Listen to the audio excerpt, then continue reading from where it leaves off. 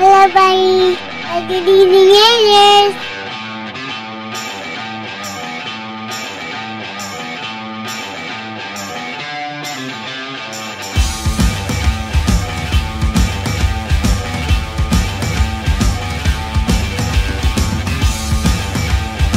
Dear brother, if you don't listen to our show, you might have a bonus.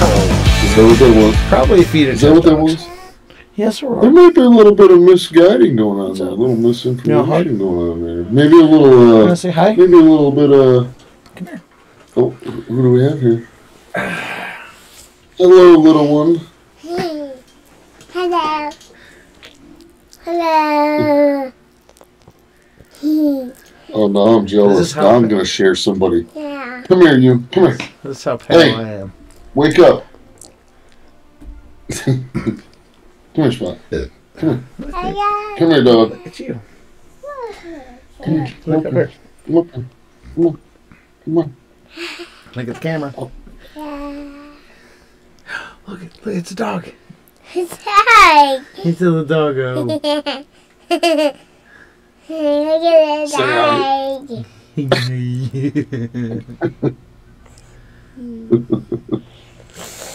You say hi, Justin. This is, Hi, Justin.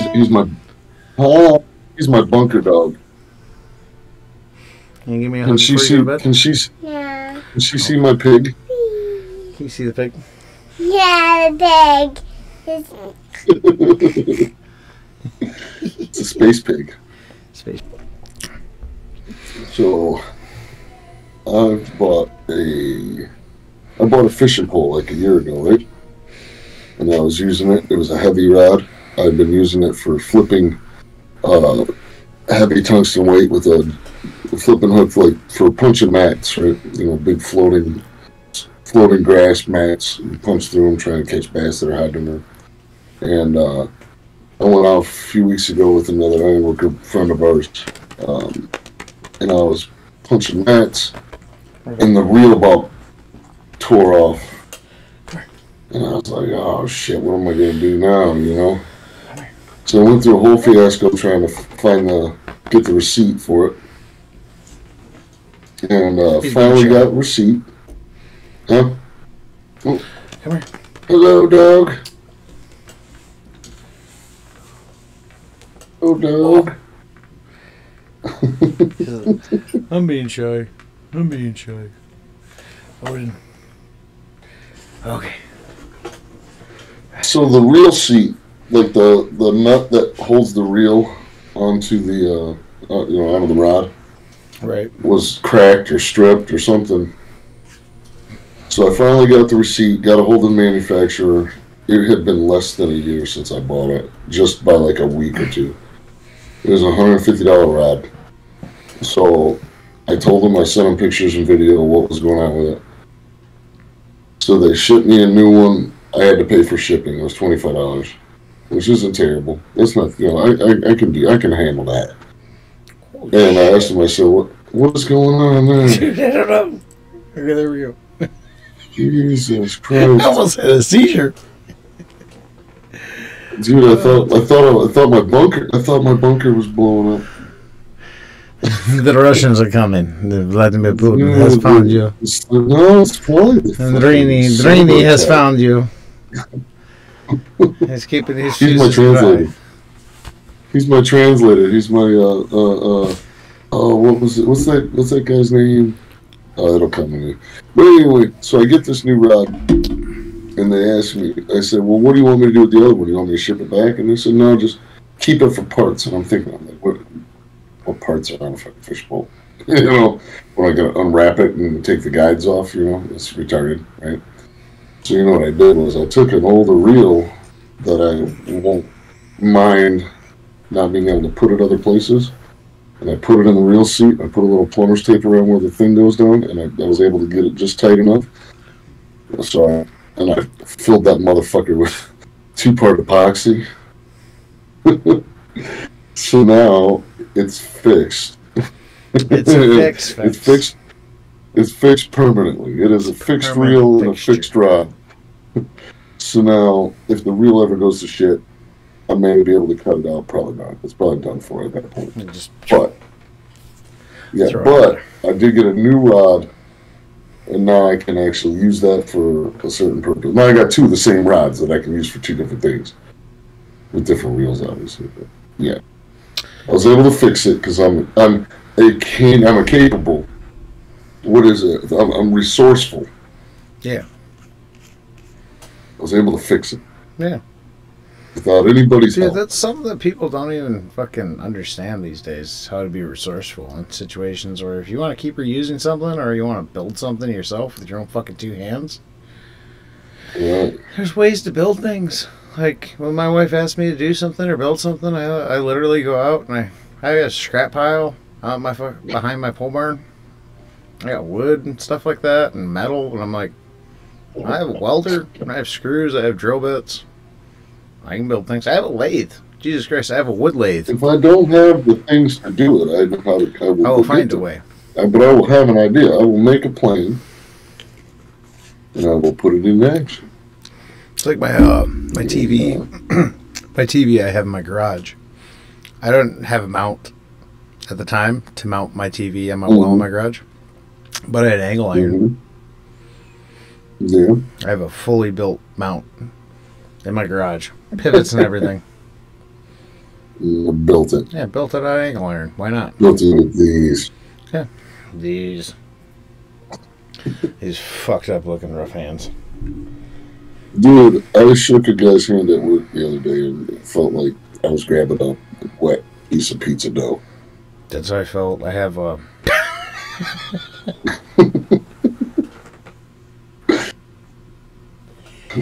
He does not have the strongest of handshakes. He's soft. He's soft like that. But as I know, so I got a new. He's softer than baby shit. I got a new liquid. You got a new liquid? No, that's what the newborn poops is liquid. It's, yeah. That's baby poop. It's like when I wake up in the morning and like she does like the wake up because I woke up. It's I forgot you got a baby. And I'm like brushing my teeth like 4 o'clock in the morning, going, "Have fun with that, honey. I'm going to work." I have to do it. Yeah.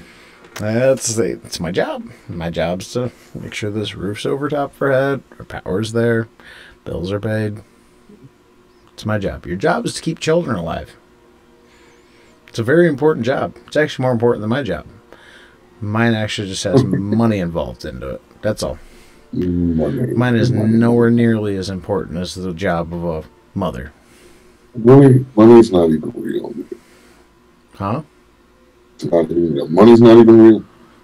It's not going to be here soon. So anyway, so I got an apprentice. I got a new employee working for me now.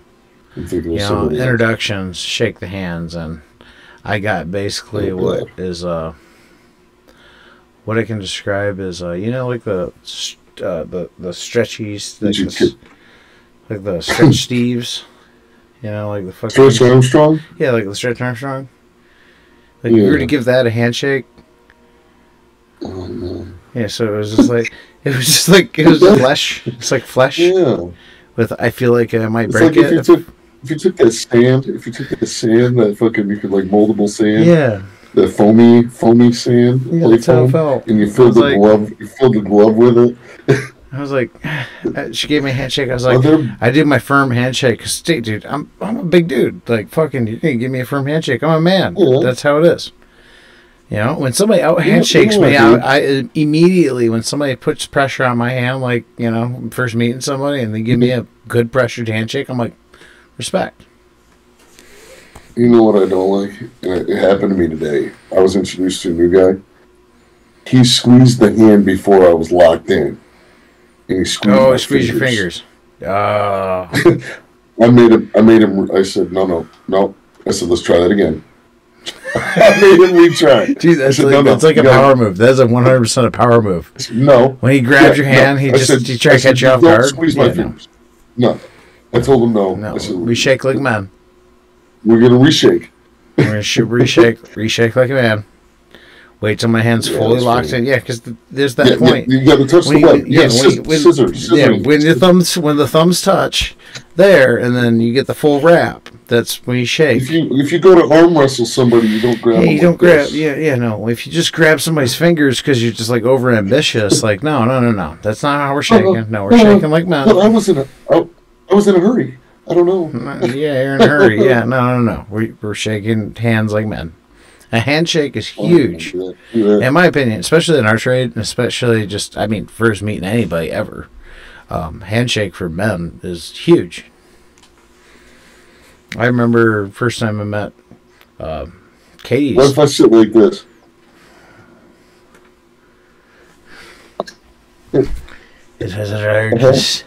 It was a dark and stormy night, and then we went. I don't know where I was going with the story, but I know I look like I'm mysterious. Dude, I wanted to have a podcast years ago, and it was going to be 2 men in a hot tub. And you were on for that idea? Yeah. You told me about this a couple times. Regardless, I think we should do it. You get a hot tub. It's a fucking business expense. Yes, that's a write-up. And then I wear a suit with a tie. And I'm in the fucking water wearing a suit with a jacket and everything. Hey, possibly a cowboy hat.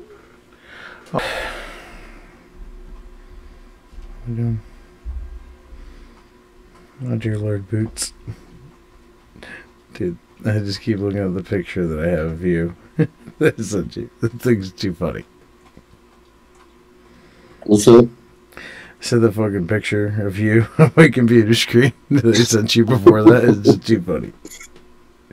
Did you see the link I just sent you? Yeah, your blackjack Western diamond. Diamondback rattlesnake boots, dear Lord. Dude, I want them. I gotta get a pair of them, bro. Who the fuck has a size? Could you imagine having a size 5 boot? It goes down to size 5. Jesus Christ, that'd be like, you'd probably make that out of one snake. Dude. I'm at least a 10. My thing is, I don't know what size. How do you know what size boot? Like, do you go in and do you, like, try on boots that are similar? I don't understand how you do it. Wait, what are you talking about? Size boot? Yeah, a cowboy boot. Oh, If you were to buy a cowboy boot, how do you know what size you wear? Well, generally, a lot of the manufacturers will have, like, comparable reviews. For one, how the fuck are these things $1,200? Dude, it's real rattlesnake, bro. Okay, I can go kill you a rattlesnake here in a minute for less than $1,200. If you can, well, then go get me some fucking rattlesnakes, bro. I don't know, but goddamn, dude. If I give you. Look at that motherfucker, that boy. Right fucking there. What's the difference between... Dude. What if I skin a gardener snake and tell you it's a rattlesnake? How are you going to know? You can get python boots for like $300. No, yeah, but check this out. A python's like fucking 15 feet long. How big's a rattlesnake? Depends on what fucking area you're in. You don't get to be like that big. What, 6 feet maybe? Maybe 6, 8 feet at the most. I wouldn't think. Yeah, an 8-foot rattlesnake be a scary bitch.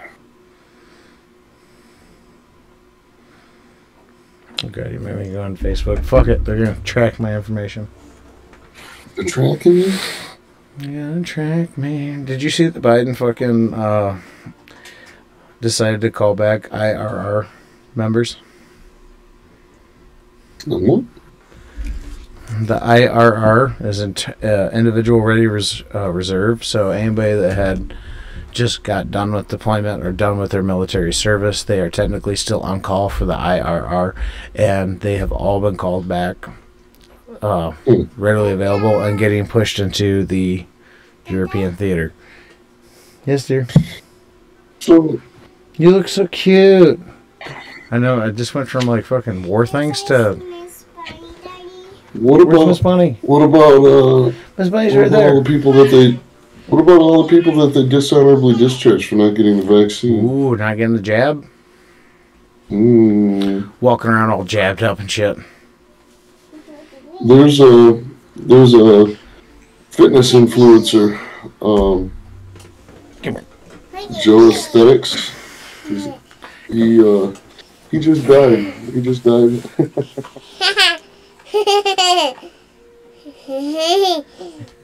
Look at your hat. That keeps all the radio waves from getting to you. Oh, no, it's Daddy's hat. Go up to mom. Protect the children. Save the children. Wear that to bed. Good night. I love you. I make my kids sleep in tinfoil hats too. We don't want them to. I'm not gonna edit that shit out at all. I'm gonna fucking put that right in the fucking stream. My child wears its tinfoil hat to bed. Why? Because she's blocking out all the haters. Here I am.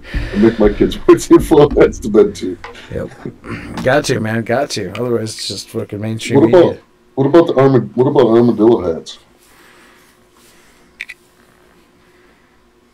I wanted to get a raccoon pelt. And I was gonna get a raccoon pelt and glue it to my hard hat. Dude, raccoon hats like fucking Davy Crockett. Why couldn't I Daniel Boone it up at work, bro? Yeah, dude. Why not? Why the fuck not? You can identify as a female. Who's gonna judge me? Why not? Who's gonna judge me? Is that illegal? No. In fact, that's your truth. Whoa. Is that an organic beaver hat? Is that organic beet cut on a plastic cutting table? We got rained out today. Oh, for sure. Yeah. There's no rain over here. And then, It rained for a little bit. well, I'm the steward for the week. What's that? I'm acting stew this week. Oh. Paul's on vacation. Yeah. Captain. Wait. Paul's the steward for Rykoff at the hub. Yeah. That's hilarious. I fucking love it. I'm the assistant steward. I love it. But no, I used to be a steward all the time, dude. Yeah. Yeah, I used to be a steward all the They time. can't fire you if you're the steward. No, that's why I usually always cause so much ruckus, because I went exactly by the bylaws. Ruckus. Yeah, I still do that. They don't like you when you do your job. I do that, and I do that in a managerial position, and some people are like, wait, what? And I'm like, it's in your fucking contract, you moron. I got a copy of it in my lunch pail. And it's on your phone if you really want to pull it. I literally have a construction calculator in my clipboard. I have a Cobalt clipboard, so it has like a little fucking compartment. So you just click it, and out comes my construction calculator that I bought during the apprenticeship because they said buy a construction calculator. So that's literally the same thing that I've had, and it's there, and I use it all the time now. And everybody's like, "Wow, you have one of those?" I was like, "Yeah." Oh yeah, I'm gonna bring us back to the Jabby Jab. So, fitness influencer Joe Aesthetics, I forget what his last name is. It was Joe Linder. He died 2 weeks ago. Brain aneurysm. Whoa. I was dreaming. Yeah, 30 years old. Wait, what? 30 years old? 30 years old. He died of a brain aneurysm. Brain aneurysms, for as far as I know, and as far as my information that has been said from Dr. Pandy of the University of Michigan, the lead neurosurgeon, is a hereditary genetic genome. Okay. Now, it shouldn't affect you at that age. Let me bring up some more things. He had taken 4 jabs. He was peer pressured into it by the travel because like he was traveling, and they said he had to have it. So he did. He took 4 of them. This? You know, and what else is interesting on it is, you know, he was a steroid user, and he had a lot of blood work constantly being done. Bodybuilder, you know, he was doing it as healthy as you could, I guess. You know what I mean? I mean, the guy was in phenomenal shape. You can't get like that naturally anyway. But regardless, no matter how much liver you eat, you can't be like Liver King. No. In some of his blood work, though, they noticed that he had an unusual amount of heavy metals in his blood. Like metallic. So he went through, like Pantera. They found a bunch of Zach Wilde in his blood. Okay. Cradle of Filth. Danny Filth was in there running around. But no, he ended up having whatever process that's called. I think it's almost like what they do with dialysis, where they filter his blood. Okay. They pumped his blood out and back in and filtered it. And I think they did it several times. And then that was like a year. That was like a year before his injury. So that's kind of crazy, right? I mean, you think about all these young people that are having problems. He's walking around all jabbed up and shit. Yeah. My father-in-law, he's been jabbed and boosted, and then that's been it's been 2 years now, right? So probably the course of 2 years, right? And now he's got to just out of nowhere, he's got to go in for open heart surgery for blockages and heart problems. No shit. You're telling me he's 70? He's 70. I think he's 70. 71. I think he's 71. You're telling me in all these fucking yearly visits that they've never found an issue. Yeah, they never found anything. But now all of a sudden. Yeah, now after he's got the 90% jab, blockage. he got something. Yeah, that's crazy, right? It's too crazy for YouTube. Are we on YouTube right now? Where am I? I'm in my bunker. Don't worry about it. We're recording at our bunkers, and this is just information for the masses from when the world goes into World War III and nuclear warfare happens. People this can understand is what just happened. for entertainment. Yep. I can go ahead and just do the. Oh, dude, I miss my curly mustache. I'll twist You do some like curly cues. I need wax. The Muttley. I need to wax. If we live closer, I would give you mine because I still have some in my drawer. This is why I have the beard, so I can intensely think about things. It's so funny because when I'm at work, and granted, this is not a very good baseline for it, but when this is all you see of me all day.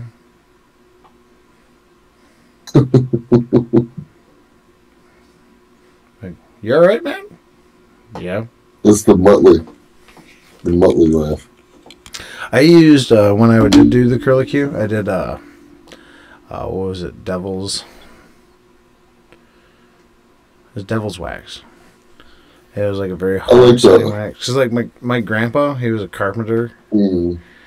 And that was like kind of their thing back then. So his whole life, I just know him from having like a fucking straight up curly Q mustache. That's all he had. He had the mustache for the curly Qs, man. It was just there. No beard. No beard, just curly Q mustache. Yeah. And it was funny when like it was, eventually they break off. Like curly Qs just get too much wax. Snaps right off. So he had one curly Q and nothing, and he would just have to shave it, and then he was like this. Then He started to curl you back. I got a picture of my great grandfather, and he was wearing like the white shirt that kind of had like the folded sleeves, where it was like folded, kind of looked like an old timey fucking piano player. He had the little fucking the arm tie that went around it, you know what I'm saying? Oh, okay. And he had one of them. And my wife was like, man, he was. Did you unplug your microphone? What's that? Can you hear me? Yeah, I can. It's just muffled. Is it better now? Yeah, that's better. Is it better now? It's in my fucking mouth. I don't know what's going on. No, that's good now. Now it's way better. No, it's so good. it's just more now. I don't know. I don't know if it was the connection or not, but yeah, it just went to like how our like first video was. Where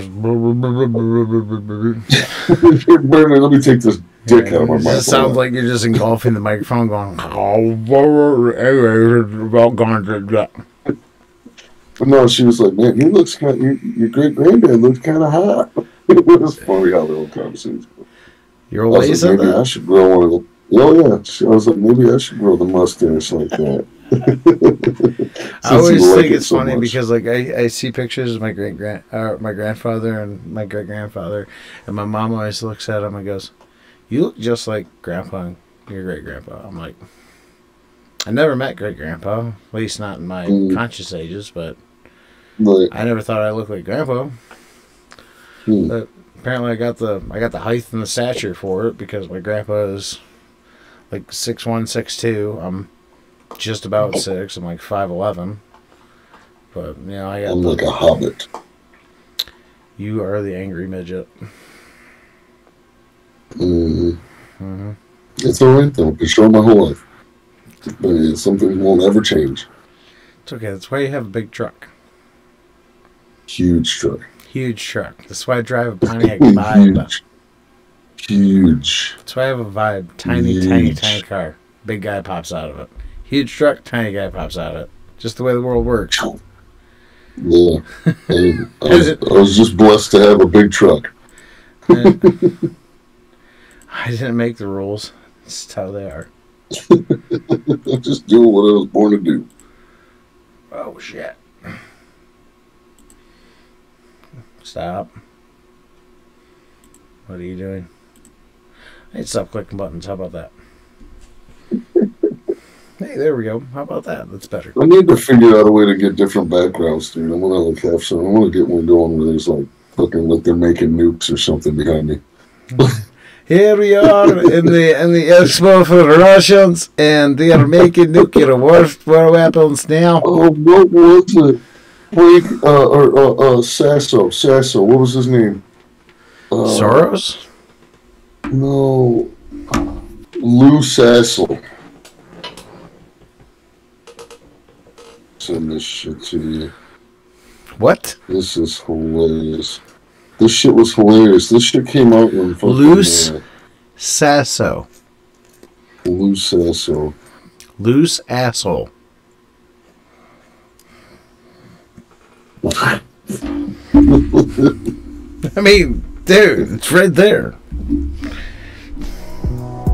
This is It's like your name's Dixie. Dixie Enormous.